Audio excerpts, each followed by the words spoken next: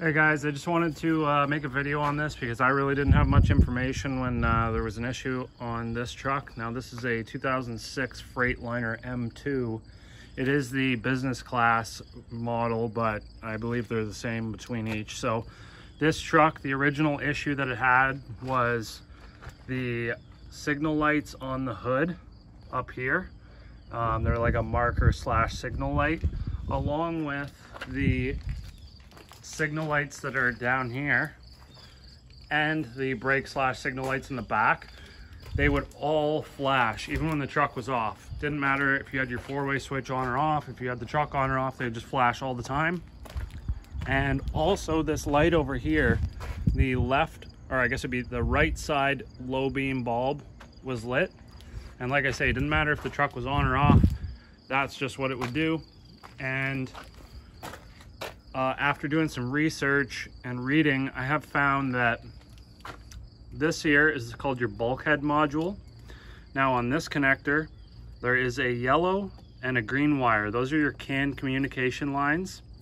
Okay, and they run out and down to the engine control module, and they also run to a module under here called the chassis control module. And that's right there. So you can see, I believe it's that connector right there on the end. That one has the yellow and green wire, the communication line. Now, there's a fail-safe system that's put in place on these trucks in case this module or the other module die for some reason, or if the communication is severed. So basically how this works is this bulkhead module receives all the inputs from switches and sensors and all that stuff. It's like the brain of the whole electrical system.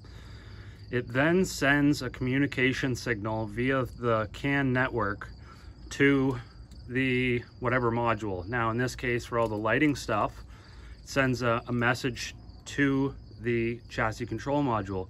And the chassis control module controls all of your light outputs. So it goes from the light switch, let's say, then it sends that input to the instrument control cluster, and then from there it comes out to here, and from here to the chassis control module, and from there to the lights.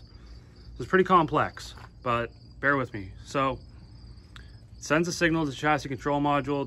Chassis control module says, okay, we want to turn the lights on. Now back to the fail-safe thing that I was talking about. This module controls the left headlight, and the chassis control module controls the right headlight. So if, like I say, if one of these modules were to go out, then it at least leaves you with one light on, so that you can see in the nighttime. It's kind of a half-assed dumb system, but whatever. Now I thought, okay, maybe one of these modules is dead, and I thought it was this one because we had the left headlight was out. So I really didn't have any codes in the system, so that really threw me off. But what it was I had a broken green CAN wire. So I don't know if that's CAN high or CAN low, but you'll see if you open up the loom, it's a twisted pair, and the yellow and the green get twisted up and they go inside of a black sheath that then runs through the harness. And like I say, it goes from here to the engine control module, and then it comes out of the plug from the engine control module and it goes down the harness. Now, the place that we found this brake, I'm going to show you because you might have it on your truck too, is right up in there. You see that connector at the top of the transmission? I'm going to try to zoom in for you. That connector right there. Now the wiring was rubbing on the edge of the transmission, and it rubbed right through that green wire, and that was it. The network went down, went into fail-safe mode, and it turned on all the four-way flashers permanently, and it also turned on the right side low beam headlight bulb permanently. Didn't matter if you had the truck on or off. So hope this helps you if you have this issue. Hopefully it helps you, and if you got any questions, throw them down in the comments below. These trucks, the truck industry is crazy for not giving you any information on things. I actually called Freightliner to talk to them about it, and because I work at an independent shop, and they just laughed at me and they said, you're just a backyard mechanic.